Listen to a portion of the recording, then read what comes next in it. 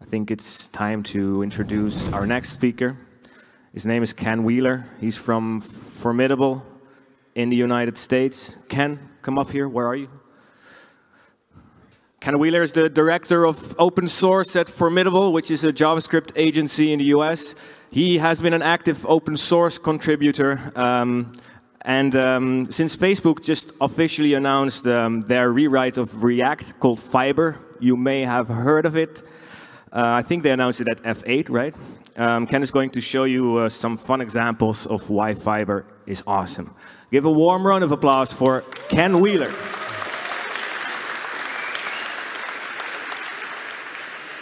Hey everybody, I'm Ken Wheeler. Ken_Wheeler on Twitter. You should go there and follow me immediately. You can find me over there sticking it to the man. I work at Formidable, and here I'm today to talk about, fun with custom renderers, Fiber custom renderers. And keyword there is fun, which is a little bit difficult, right? Fiber renderers are kind of complex, kind of a tall order to have fun with this technical of a talk, but I'm going to see what I can do. All right. So if you guys have not heard of Fiber, I'll give you a brief overview. It's part of a balanced diet, but we're here to talk about React Fiber, which is a React core algorithm rewrite, right? So I'm sure if you've done React, you've seen this chart here, where you can see a part of the tree getting invalidated and then re-rendering, right? So the React core algorithm, you have a reconciler. And what that does is, the virtual DOM, you take the original tree and then the updated tree, and the reconciler figures out the differences between both of those. It figures out what needs to change. Okay? And then your renderer is going to get those updates, and it's going to apply them to the target rendering environment. Okay? So sounds like a pretty solid setup. Why are we rewriting it? Right? It's getting rewritten to allow for priority-based scheduling of updates. Right? And each individual update operation is called a unit of work. And in Fiber, they can have a priority, they can be deferred, they can be reused, and they can be canceled, among other things, right? So if you wanted to, you could prioritize an animation update over something like a data update to increase your performance there, something that you can't currently do now. And scheduling is important, and I'll prove it to you. So if you had some things that you wanted to do today, say, get drunk, take a test, put on pants, right? In a world without scheduling and priority, where you're going to approach this task list linearly, right? You're probably going to fail your test because you went to it drunk. You might not even make it to the test and get arrested because you showed up without pants, right? But what if we could control the scheduling of our tasks here? You're going to pass your test, graduate, and throw back a bottle. So aside from that, what else is fun about Fiber here? And for me personally, it's the first-class custom rendering API, which doesn't actually exist yet. It sort of does, but it's not exposed. I'm going to show you a tweet here between me and Mr. Dan Abramoff. So this is 2 weeks ago, and I had already had this talk written, proposed already, and set. Up to this point, when you create these things, you'd import them from React DOM lib, right? When they publish React DOM, you have a lib folder in there, and then they switched over to the flat packaging, and Dan's like, yeah, so you can't do that anymore in the latest Fiber alpha. I was, notably surprised. Are you kidding me?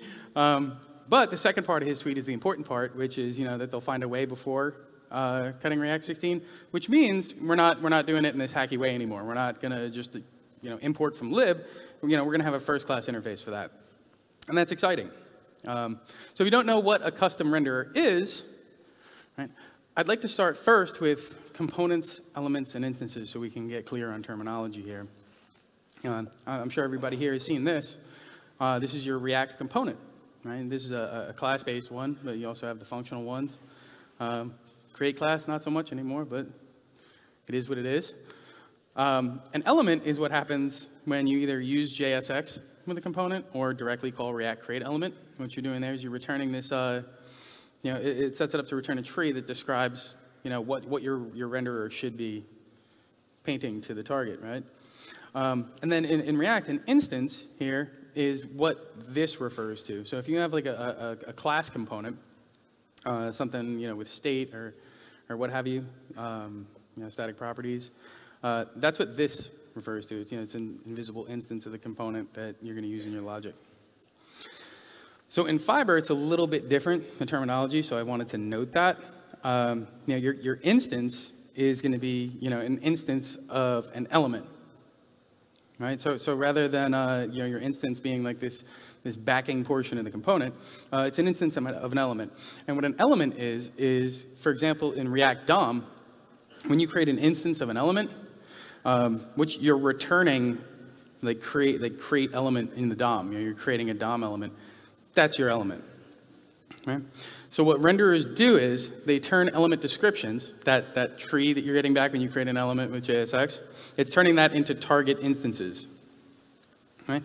So up until this point, up until we had the custom stuff, there were a couple custom renderers that are notable, React Native mostly, then React Native Windows, React Blessed, if you haven't seen that, it lets you render to the terminal, and React Hardware by the lovely Dustin Caston, which lets you use JSX to describe and operate hardware, like Arduinos, which is bananas.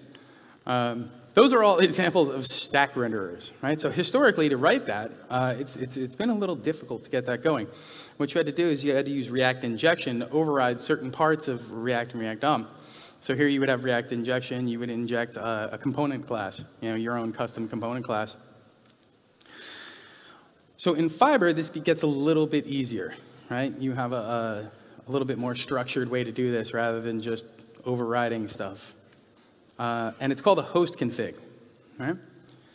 So here's an example here of the Fiber reconciler. You're going to go ahead and require that. You can pull in your host config, and then you just create it right there. You pass the host config right into the Fiber reconciler. And then you have these two methods that are pretty much the bread and butter of your rendering. You have create container and update container. Create container is what you create your container with. Update container, believe it or not, updates the container. So this is a host config. Check that out. That looks fun, right? We're going to have fun here today? No, I'm not going to do that. So rather than go through each one of those things and say what each one does, I'd like to take a look here at the renderer lifecycle so you kind of understand how these things work and how the renderer itself generally works. Right? So if we have a component like this, where you have a div and a paragraph tag with test inside of it, when we render this to the DOM, so I took a really cutting edge approach to exposing how this works. I'm going to show you guys that in a moment. It's this console log technology. I put console.log inside each one of these host config methods so that we could have introspection into how this works. So without further ado, we could look at this right now and see, kind of exactly how it works. You don't have to really worry about the first 5 there with the context and the should set text content. But right down there in the middle, you see create instance P. So it's going to actually, it's going to build it from the inside out, right? The smallest element down there. So it's going to create that paragraph tag, right? It's in the middle there.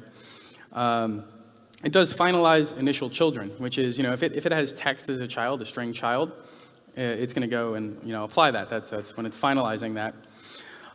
Then it's going to go and it's going to create the div right there. It does append initial child. Because the P is a child of the div, it then appends it to that div, right? It finalizes the initial children on that, it's all set. And then prepare for commit and append child to the root div, which is what you're rendering to.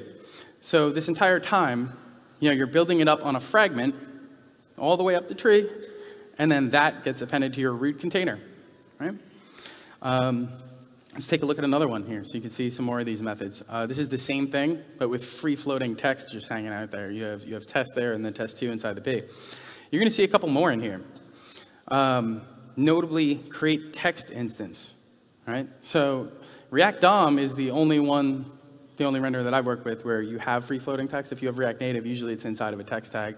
But in React DOM, you can have text wherever. It's getting put in HTML. So they have text instances there, and it's going to create those, and pretty much follow the same pattern all the way down. then if we looked at this one that does an update, I don't want to show you the update cycle because it's not just a one and done. This renderer is supposed to, things update within your application. The renderer is handling that too. So here we have some state, right? We say set timeout and we update it. Here we return, pretty much the same thing as before, but with a state-driven child on the page. Right? You're going to see at the top there it says finished initial render, so we don't have to worry about the initial render, right? But after that, this is where the updates take place. So you're going to see prepare update, right, which is a part of the host config, and it's going to have that update. And then down here, you're going to continue to see that down to commit update. And commit update is where you actually apply that update. So in React DOM, you're going to apply that update one way because it's, it's HTML. You're targeting the DOM. In another render, if you were going to commit an update, you might do that a bit differently. I mean, you're absolutely going to do that a bit differently unless your renderer is targeting the DOM. So that right there, it gives you what you need to do that. How it's done depends on the renderer that you're doing. Right? So let's talk about writing a custom renderer. So starting right at the implementation point and working backwards, right? You have a render method, right? So this is like a pretty regular looking render method here. We have our render, and then you're going to pass in an element and a root container. On DOM, your element is going to be your top level root component. Your root is going to be like document get element by ID root or whatever the kids are doing these days. And really, it comes down to, first you just check if there is a container. If there is one, you update it. And if there isn't, you create the container. And then you update that. And when you call render, that's what that's doing in a nutshell. So here, if you created a container that wasn't a document get element by ID, like say you were doing a custom renderer for something else, you could create an instance of it, pass it in here as the container. Alternatively, if it doesn't matter, you could just say render my component and build the container internally. It's not a big deal.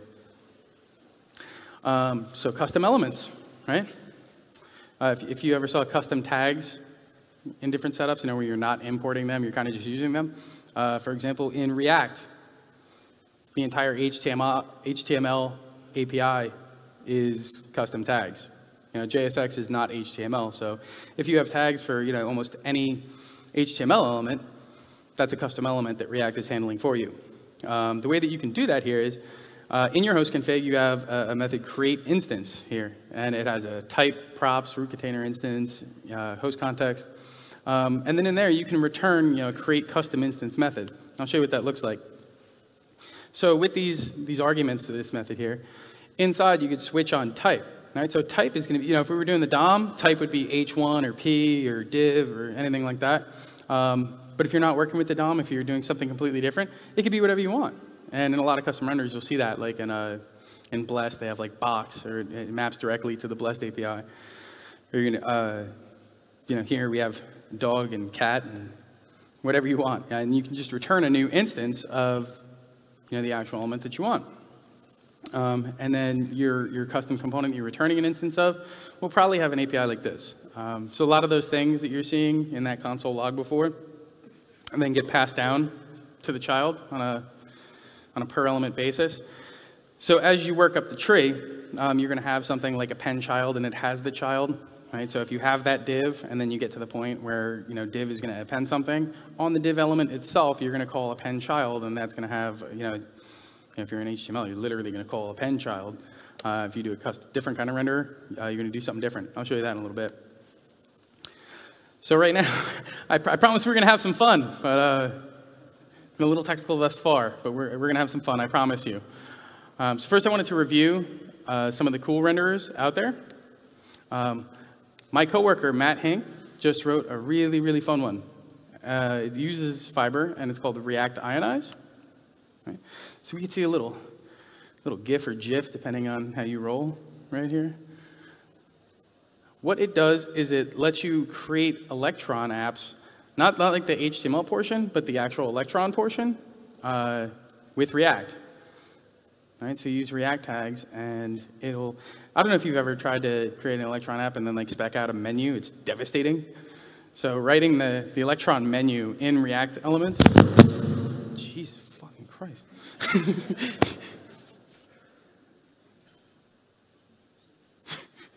All right. Yeah, it's a lot better in React. Right? So you can see what it actually looks like right here. So you have an app element, you have menu elements, submenu, about, what have you, and then the window element. And this is one of my favorite new renderers. I'm going to be using it on a project that I'll release next week, but I'm not going to tell you about it. You're going to have to wait. The other one is React Hardware. So Dustin had a stack renderer version of React Hardware, and it was fun. But he rewrote it in Fiber.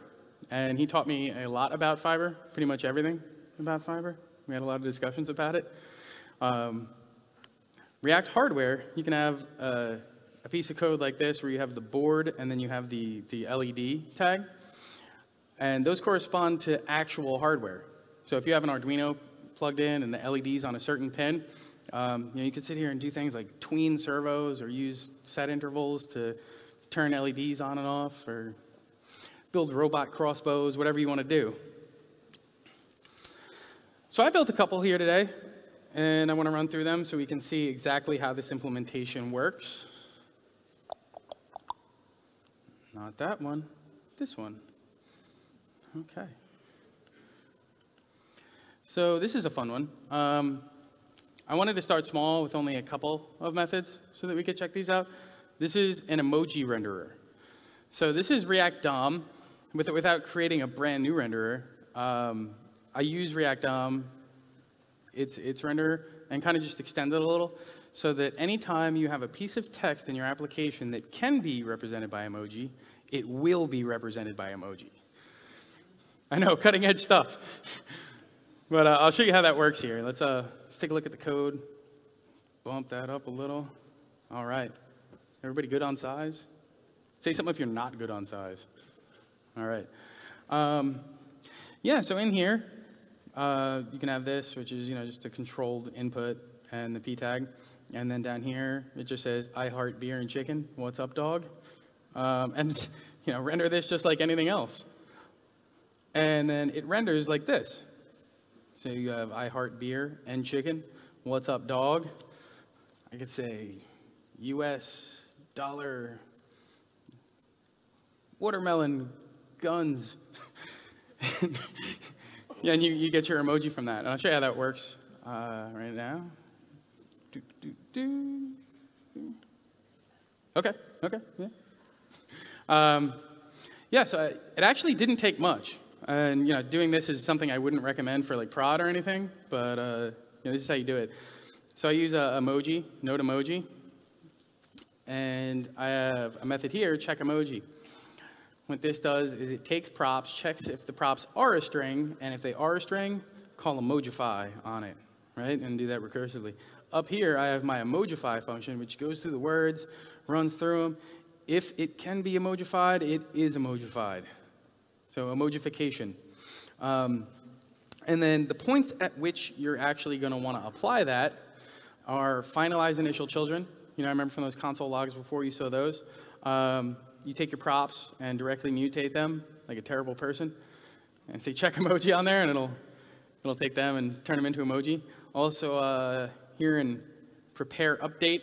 So if any update happens to DOM, like you saw me typing into that input and then it changes it, that's a prepare update is getting called there. And there we, again, check the emoji. And last but not least, create text instance. So if we have any free-floating text emoji, they're getting emojified too. You call emojify right there. So if you are working on the web and you do want to do something fun, you don't have to write a whole nother one. React DOM does it fine, and you can just go in there and hook in and do what you will. So that was an example of that right there. Now for a full custom renderer with something completely different, I'm going to show you guys how I built React Synth. You might not have heard of it because I didn't put it out yet, but if we look at the implementation here, what you can do here is write synth patches, actual synths like music, with React code. And then you could play them with MIDI. So if we look at this guy and uncomment them here, ooh, really? Really serious? Okay. Yeah, so we have oscillators right here, oscillator tags, which if you've done any synthesis, you combine oscillators with different envelopes and effects, and that'll give you synthesized instruments. So we have our oscillator here with wave types and a frequency function. We have an envelope which controls the shape of the sound, whether it's like a long thing or like a short boop kind of deal. And then we can add effects here, things like low pass filters and reverb. And because it's fiber, we do it in this sweet array syntax, which is tons of fun. Yeah, so let's just start it up just to see what's going on here. Actually, I'll probably want to comment that guy out. The first thing we have here is a wave table. So the wave here, it can be a named wave, like a sine wave or a saw wave, but it also can be a wave table, so you can make it sound like an organ. Am I plugged in on the sound here? Woo!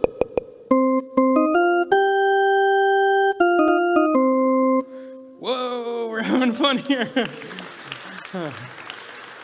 So that's a wave table, right? And I'm controlling that with MIDI, right through here. And there's actually no browser here, because this is running directly on core audio. I'm rendering to an instance of this audio that we're not even in a browser right now. This is just running. It can be in the browser, and we can do that, and I'll put it in the browser, but that's not what this is right now. So that's a pretty simple one just for the wavetable. What if we were to go ahead and uncomment this one right here? Wow, you're just killing me here today, VS Code, with these uncommenting.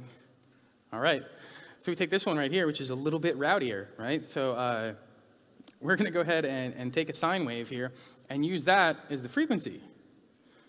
Now, if my calculations are right, this is going to give us dubstep.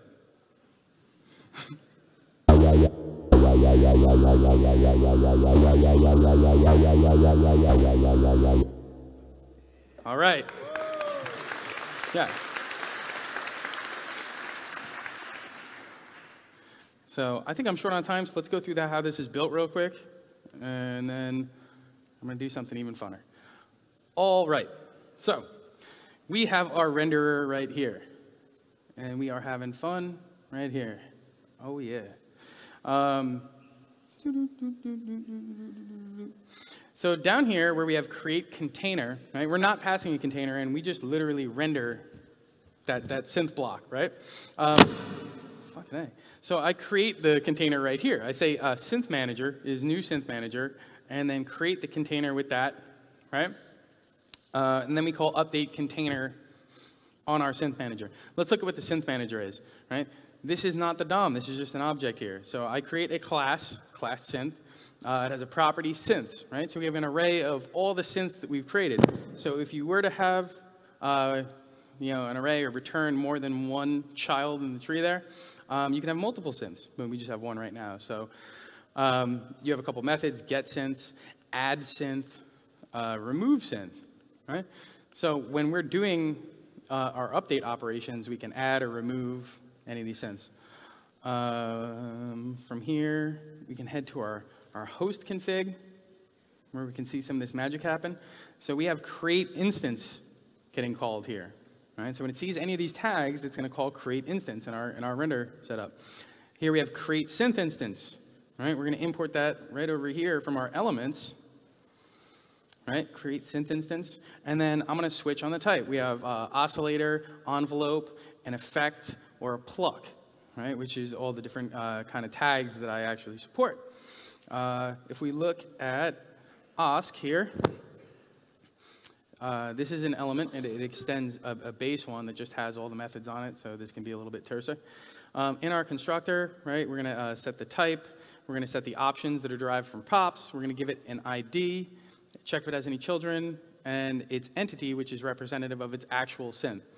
So we have get entity here, right? And what this does is it'll go ahead and create our synth. So it'll compose these all the way up. Here we're getting these children right here. So we check the internal children. Anytime add child gets called on this synth, it's going to add it to this internal children setup. Then what it's going to do here is it's going to create its own synth using Timber. And then it's going to spread those children in there. So it's going to compose it together up the tree until it essentially gives what is given back to the synth manager in that add synth. Right here we have options. We can go through, get the options. You see some of these methods that we saw before. Append child before mount. Right, we're going to say this internal children child ID equals child, and that's how it wrangles these together. This is our container, right? So our container class has append child, right? So we say this synth manager add synth the child, remove child, this synth manager remove synth child.id, and update tree. We're going to say this synth manager rebuild, right? So really what we're doing is we're using that host config instead of operating on the DOM and updating HTML that's represented by our React. What we're instead doing is using it to update different properties and add and remove pieces of essentially the synth that we're building. So you can apply this to things like hardware, things like music. If you wanted to, you could build like Express with it. I wouldn't recommend it, but you could, just for fun. Yeah, so that's how that's built. I'm going to push this up to GitHub so you guys can take a closer look. And yeah, let's close this out with something even funner. Web, I think it's called. Yeah, so this does run on the web as well. And when I was going to come speak out here, I said to myself, what will the Dutch like? What do I know about the Dutch, and what do I know about the Dutch liking? And that's not much, but I know you guys like house music. So I figured I'd put together